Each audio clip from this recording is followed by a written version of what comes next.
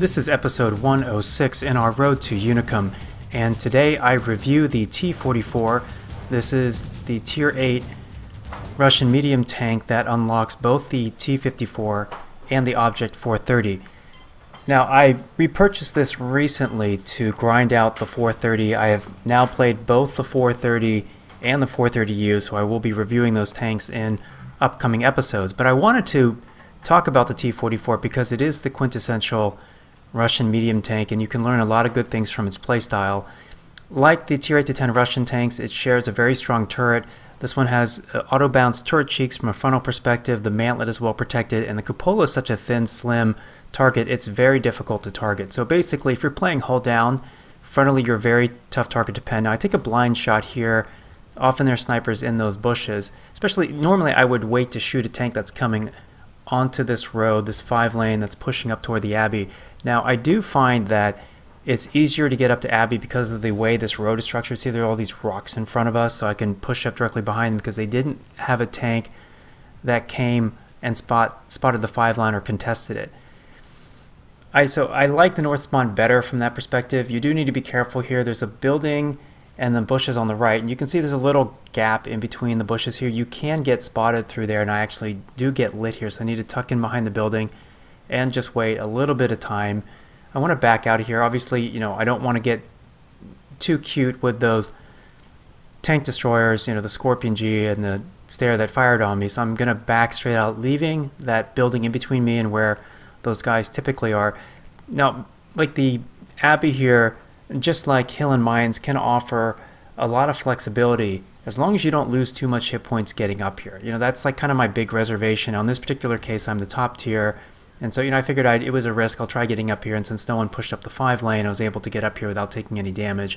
But just like, you know, Hill on Mines or this Abbey central, you know, hill location, it gives you a very wide range of fire. So you can see here I'm able to get a shot into that guard. They're pushing into the ELC even, who was way too far forward and overexposing himself. But one of the nice things I'm able to do here, so I've got the top gun in this tank. It's the 100mm LB1, which has a really fast rate of fire. I've got a reload here of about 6.3 seconds, and that's fast enough against a lot of players to keep them chain tracked. So that AMX was, you know, looking for the kill, leaned out, you know, overexposed the side of his tank. The French heavies tend to have tall profiles, very soft side armor, right? And so the other thing you can do here, obviously, is you can fire from Abbey, you know, onto the 2-line. You know, in this case, however, our tanks have pushed pretty far down the 2-line, which they should, right? And they're not going to really take any flanking fire because of the fact that I'm on hill and nobody else is up here with me. So a lot of times what will happen, you know, and this is the same dynamic I've talked about on other maps, where people tend to think of them as corridors. So in this case, there are two north-south corridors, the 1-2 lane and the 8-9 lane.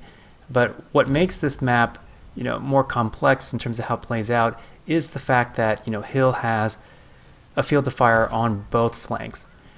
Okay, now if you've been watching the minimap, you may have noticed something that I didn't notice at the time, which is the Scorpion G has actually come up to Hill to try to kill me. And, you know, obviously tunnel vision's a bad thing. He was one-shottable. And part of the problem why I wasn't too worried about other tanks coming up here, one, the 1375 can spot if they're trying to push up in between the alleys on the 4-lane, and then our tank destroyers were at the B5 location. So if anyone did try to push uphill, especially a tank like the Scorpion G, which is like a huge bat-like head and is made out of paper, he's going to get shot on the way up. Okay, so our 8-lane has failed badly. I need to get over here to try to help bail this flank out. And, you know, it looks like we're winning the 1-2 lanes, right? And so, you know, what I need to do here is stop the bleeding, buy time for our team. What's really disruptive, you know, obviously the EBR is very difficult to target. And this position that I'm in here is fairly strong in terms of, you know, I've got the Abbey behind me as hard cover, and then I've got buildings, so I can choose when I'm going to expose my tank. And main thing here, you know, with these wheeled vehicles, if there's another tank that I can shoot at aside from the wheeled vehicles that's exposed, I'll take those shots, because, you know, these can be very difficult to land. Like the other day in Fisherman's Bay, you know, I was playing the T-44. I think I missed, there were 2 EBR Hotchkisses, and I missed like 9 consecutive shots. Now granted, some of that was my fault because I wasn't leading them enough, but basically you want to kill the wheelies whenever you can, but if there's a better target, more stationary target available, kill the other guys first. And that's a really simple common sense principle, but take shots that you can make and get rid of them. Okay, so looks like I've got a tank. I've got tanks on multiple sides of me. I have the guards on one side of me. Here to my right, to the east, the Scorpion has also pushed up. And I've got to get out of here. I'm right now caught in multiple fields of fire. The Scorpion tries to rush me. I get a shot into him. And then I get shot. I take engine damage. And so in a situation like this, you've got to repair that immediately. The engine damage will, of course, immobilize you until your engine's repaired. And even after it's repaired, the acceleration is so bad, it makes you a much easier target to hit. And, part of the speed here helps me to avoid taking any more damage. So I've helped to buy some time. Obviously we still have a pretty tenuous situation. If their tanks take me out and then push the 2-3 lanes, they can take out both of our arties.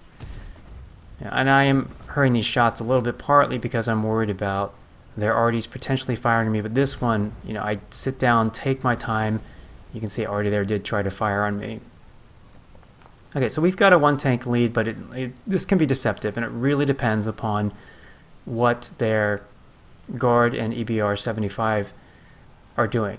Now, I came down off of this hill originally because you can work a larger field of fire more flexibly when you're down on the ground below the buildings. Sometimes what you'll find is when you're sitting up here, if you're trying to shoot at targets that are down on the sea lane, the buildings will actually get in your way. The good thing is our guys have pushed down, they've spotted one of their arties, and now I've just got to be patient. So it looks like our 2 arties have kind of stalled the EBR. That's not a fight that I would expect them to win, especially since the EBR can load that really good HE round that does like 270 alpha, which is 2 shots of 270, 540 potential damage, which is just nuts. Really, the gun on that tank is just too good. It's a really fun tank to play, but not very balanced. Okay, part of the other thing, so our guys are going to try to cap here. It looks like their Super Hellcat is on a sniping perch. Okay, he gets taken out here. I was debating what to do, and part of it also depended whether or not their tanks decided to try to cap us out, in which case I would go back. Our guys are trying to cap. There's really 2 issues with this. One, Artie is still alive. Depending where he is, he could potentially reset the cap. And then 2, those guys are sitting on caps. You see they're getting, it looks like they're getting, no, actually one of them just backed off. The T-29 just backed off of the cap. But if they're not careful, they can get reset because the EBR 75 can vision them from the shelf, which is at H3. I believe he can. It's close enough, depending on how his view is set up, his view range. Now, in this particular case, because we're in danger of getting capped out, I have to assume that our guys who are trying to cap won't, in fact, finish it, right? And so we don't know where the other tanks are. I have to see who's on the cap, and it turns out it's the guard, right? So because this tank's such a low priority, I take one quick snapshot and immediately move forward. By moving forward, I get underneath him, and the only thing that he would be able to shoot of my tank would be the turret, which, as I've talked about, is a really tough target. Now, our 1375 has done a really good thing. He's pushed up the 8 lane, so he cleared out their arty, who had alertly rotated around the map counterclockwise. This guard's firing the premium round, the APCR, so I got to be careful. He can penetrate me anywhere along my hull, even if I'm angled. And in this particular case, the main thing is I just need to stay alive. We're close to 2 capping. What's going to end up happening is I think our EBR 75 is going to reset us a number of times. But what I'm waiting for here, because I don't know where the VK 7501 is, I have to assume that the EBR 75 is the one who's been resetting our guys trying to cap, and then that's what I was waiting for. 1375 is now pushed around. He's pushing fire in from the east, and so the guard is temporarily, he turns his turret, he's distracted, and that gives me a kill shot. So the main thing, the reason why we won this battle, a big reason why, is I just stalled them out. We lost the river lane, the 8 lane push, and I helped to delay them, prevent the cap while our guys, won the west side of the map. Okay, so this is a tier 8 battle facing tier 8s and 7s. People often have asked, and you guys have seen, I've included a lot of episodes in this series looking at matches where you are the bottom tier. So this is tier 10 Murovanka, and I talked about in other episodes, I really like going to the E7 pivot point. So there's a little ridge there with some bushes you can spot. Now notice I knocked down these bushes here, a little gardening. This makes a really good sniper's perch, and it turns out the T-28 prod is coming here, which is good, meaning he can support me. Now this is one of those things, if you're the bottom tier, this tank has a really good camo and a strong turret. It doesn't have very good view range for a medium tank, but with optics you can get that up to, the 445 that you need, and then I can dip down beneath the ridge. I was actually surprised I wasn't spotted, although the Russian and the French heavy tanks don't tend to have good vision. They have poor vision. In general, the German, the American, and the British heavies tend to have better view range, whereas the Russian and French, Italian, and Polish, not the Italian, the Polish tanks tend to have pretty poor view range. Now, what will often happen is you'll see tanks down on the 7 or 8 lane, and it's a great way for you to spot for your team and get flanking fire. And if you're not sure where to go, if you've got a competent light or medium who's spotting the E7 ridge like I am, that place where the T-28 prot was, where I gardened and knocked down a few trees, that's a pretty good opening spot to shoot from, because if you sit back in the bushes far enough, you're not going to get lit even when you fire. I have come to the E7 ridge here and died, where I'll come here and then a tier 9 or 10 tank will also come here, and if I don't have someone backing me up, some sniper cover over by D7, then you'll just get bullied. Basically, you don't want to peek in areas where you're the bottom tier, and if you face another tank, they can just keep pushing over the ridge because there's no threat to them, right? And as it turns out, I can continue peeking over this ridge because no one spotted me, no one's playing their positions well. And because this is one of the things, a lot of players who are less experienced, less skilled at this game, tend to sit too far back, be too passive, not dictate situations. And even as a tier 8 medium, I'm able to dictate the vision game.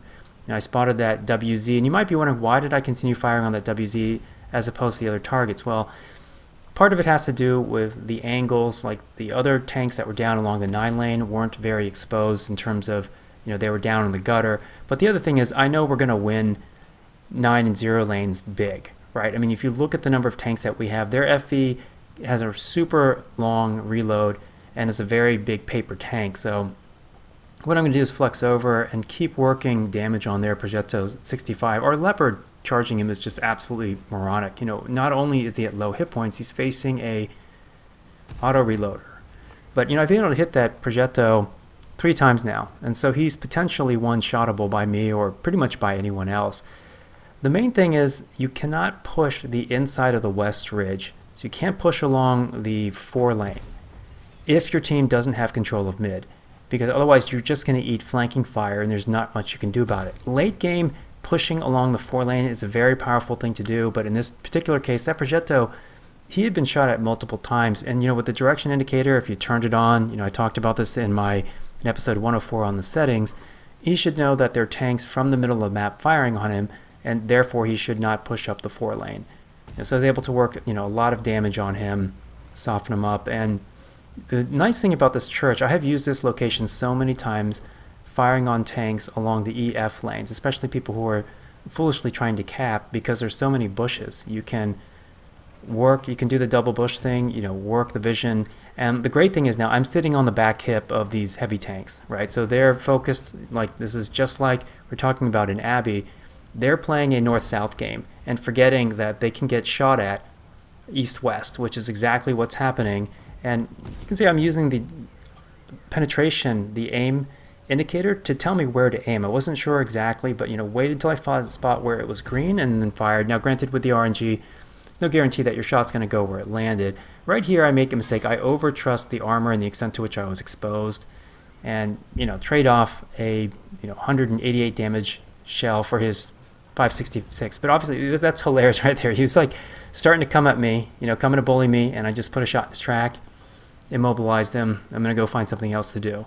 And tracking in this game is one of the most underrated skills, or people don't take enough tracking shots. Now I actually have a habit of overtaking tracking shots where I take them at angles where a tank can 90 degrees, and I might just miss. You definitely want to, in many situations, make sure to get the damage. So, you know, in most cases, get the damage, and if they're angled like 20, 30, 40% and you can get both the tracking shot and the damage, then definitely do that. And then there's some rare occasions like I just showed there with the 277 where my priority is not damage but rather to immobilize him so he doesn't come kill me. You know, so I put that shot into his track and then just ran around. So the 430 and the 430U, they play, you know, fairly differently from the T-44 line. You know, I'll talk about that. It's partly because their armor layout is different. They're both really good tanks. I've had some very interesting matches I want to share with you guys. But, you know, coming back to T-44, I'm actually glad that I did it. I really didn't know how it would hold up in the current meta. And the answer is, I think it's a fantastic tank. Even with the lackluster 190 silver ammo penetration, it's so good at doing different things and has just enough mobility to be effective. Hope you guys enjoyed it. Take care.